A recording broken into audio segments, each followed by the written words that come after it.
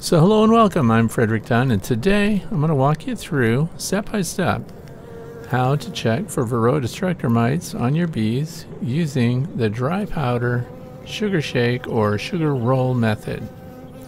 So today we're looking at lay-ins hives finally. These are insulated hives with sheep's wool, and I purchased both of these hives from Dr. Leo Sharashkin's website, horizontalhive.com. So one of the things I also purchased was the wax foundation that Dr. Leo sells, which came from Spain, thinking that the wax, of course, is coming from an area where industrial pesticides are not in use, therefore the foundation wax is a little better. So I'm going to show you some of the frames. We pulled them up out of here. These are lay-ins frames. They do not match up with the standard Langstroth frames. So when you're working with lay-ins hives, everything is unique to the lay-ins hive configuration right down to the frame sizes, but they're bigger, so they accommodate the brood better. At least that's the theory. And I can't say that there's anything wrong with that. Some of the comb here is a little wonky, so I'm showing that. The other thing is I keep all my frames in order, so I don't shift them around, and it's perfectly fine with me if they make bridge comb or burr comb, or they spread their frames out at strange angles like that one was done. Also, the frames form their own cover board when you push them all together, and this one I've added 4 new frames of foundation. So we're expanding this hive. This one is going pretty well. We still have room for expansion there. Horizontal hives instead of supering, you just pull out the follow board and add frames as you go. So now we're on to another lay-ins hive, and we're looking again at what would be a honey super, but these are just honey frames. And it's interesting to notice the sagging that's on this that's occurred with the foundation frames. So you probably don't want to expand them ahead of the population growth of the colony so that they can take care of it. This colony is full. No more room for expansion, which is why I had to buy more horizontal hives in order to accommodate the extra here, so I could try to keep their populations down and expand. But this one, of course, swarmed recently. In fact, it swarmed twice, and every frame is in use. So here we go. On the left, I have a single entrance. We've insulated this with Reflectex. I also have insulated foam above that, and I don't do any top venting through here, and they build up remarkably fast. I highly recommend marking your frames so that you can keep them in order when you pull them out and put them back in. And then, of course, this one, NFN, means I had no foundation. However you want to annotate your stuff, that's fine. And this is capped honey, so they're doing great. And again, the no foundation actually looked a little better to me, a little more consistent, and they did connect it down the sides, and of course they leave plenty of vent room and passages through these frames. And by no foundation, I mean I just put the frame in here. It's got the vertical wires on it, but I did not prime it with beeswax or anything else. I just let the populations go and build as they will. And again, if you're going to harvest honey from one of these, you're basically going to make cut combs. You're going to cut through it, or you can uncap and crush and strain, or whatever you need to do. If you want to get into lay-ins hives exclusively, and you want to spend the money, they do sell an extractor, a motorized one, through Dr. Leo's website for $1,100. Good news about that is it'll handle not only these large lay-ins frames, but it will handle all of your Langstroth frames as well. I already have a Langstroth deep frame extractor, so I'm not willing to spend the extra money to get one of these yet, but we're just taking a look inside. And I'm also going to walk you through a sugar shake here. We're going to check these for mites, especially now that we've had a couple swarms from this one, and brood is down. It's a great time to check for mites, and if we have a decent mite load, we'll consider our control approaches there. So there again, the frames, the foundation's kind of all over the place. I embedded the wax foundation onto the wires with heat. So it should have held, but if you've ever had those foundation wax from Dr. Leo's website, it's pretty thick stuff. So if it gets really warm, I can see it sagging down as it did there. If it says FN, it means I put foundation on it. NFN, no foundation. So here again, 6 frames in, and we find brood. So from here to the entrance, we have a lot of brood. And this brood concerns me a little bit, so I'm looking at the frame here and I'm seeing some little specks and spots in the cells. They're not cleaned out that well, but then I'm also seeing a bunch of new bees here. So they're very fuzzy, they're light in color, and they've probably emerged from their cells within the past few days. So we don't see any new brood, no eggs, no open larvae, nothing. We do see some pollen stored here, and we've still got some capped brood.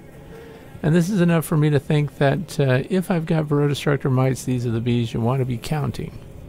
So I'm going to show you how to collect the bees, what the quantities are, and what the parameters are for testing for the Varroa destructor mites.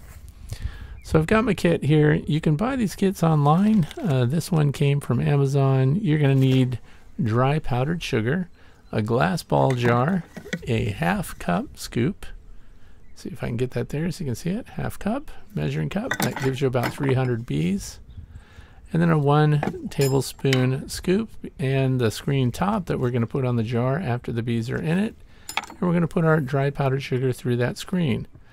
And of course I just take the tub and mark it with all the parameters so you don't forget. Put your name on it too. You never know who might bother and borrow your stuff. So, and of course, everything you're supposed to do. Half a cup of bees, 2 tablespoons of sugar, 2-minute groom time once the sugar's on, and then shake them vigorously for 1 minute. So that's what we're going to do. And of course, I have a colander and I have coffee filters. Now we're going to want to take that lid off and we're going to shake nurse bees off of several of the frames after we carefully check for the queen. You don't want to be shaking the queen into your tub and giving her that sugar shake. Even though she's probably going to survive it, it's good not to put her through it. This really shows a really good brood pattern. We're at the end of it here. There are still bees emerging from their cells. Everything looks pretty healthy here, but I still want to know the Varroa mite potential load. So I've shaken a bunch of nurse bees from 2 different frames into this tub. And I let it sit here for a few moments because I want bees that have been out foraging and flying to go ahead and leave. And you'll find that the nurse bees are very compliant. They just kind of sit passively in the bottom there. And you can very easily come back and scoop them out with your half cup scoop. That's what we're going to do right here. There we go, 300. Some people say it's up to 350. It's a rough estimate. So we're going to shake our half a cup of bees in there, and then we want to go ahead and get our screen top, and we're going to put that right on top there because we don't want them to come out, although again they're pretty passive. And you can see in the bucket how easy they move around, and if you have a nice smooth plastic surface you can just pour them around. Very easy to manage nurse bees. They're very laid back. And of course you'll just dump those back on the hive and let them go down inside while you do your sugar shakes. So, and I wanted you to see the brood frame there. We're going to put that back in so they can benefit from the warmth inside. Although this is a nice hot day. It's 83 degrees Fahrenheit and it's overcast, so that's good news. Let's dump these out. They would eventually find their way back in, but let's just get things going here. So now we're going to put our dry powdered sugar, confectioner's sugar, right through the screen. It would help if you sifted it ahead of time because the more loose and powdery it is, the better. But this is also why I don't dump it in first, then put the lid on top. I don't want clumps in there so that when I shake it, the heavy clumps would smash your bees. So we're going to roll it around and make sure they're good and sugar coated. And then they're going to start grooming because obviously they don't want powdered sugar all over them. And not only that, their thorax is going to heat up. And don't forget, they're going to do this for 2 minutes. And I want to set them in the shade, although it's overcast, so it's not that critical. But here they are in the shade on the lid from the tub. So I'll take my colander here and I use Bun coffee filters.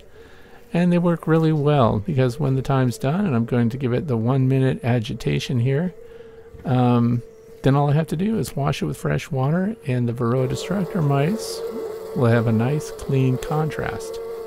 So again, their thoraxes are heating up. They've started grooming themselves. You can see them working their hind legs and raking their abdomens here. And that's to dislodge the mites. So they've been doing that for 2 minutes. Let's give them a 1 minute shake. And you want to give them a really good shake. The goal is, of course, To help further dislodge mites, and any mites that they've groomed off will go with the sugar out onto your coffee filter and keep this going for a full 60 seconds. So it's helpful to have a stopwatch. It's not critical if you're off a few seconds here and there. We just want to see what's going on. So 3 minutes. We've had the 2-minute dwell time where they groom themselves and the 1-minute shake time. Now we've got particles here, pretty good contrast so we can see what's going on.